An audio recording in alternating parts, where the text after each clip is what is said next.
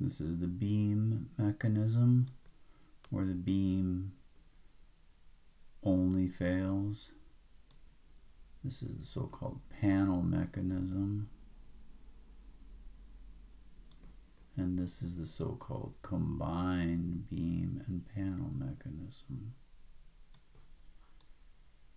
And I think one of the nice things is that you could clearly see that in the panel mechanism, this downward load does no work.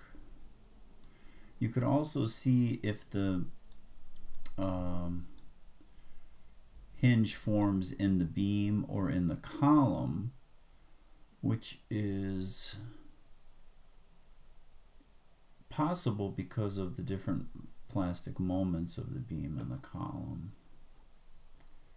And I think the geometry is immediately approachable here, where we need the angle, so it's pretty slick, I think.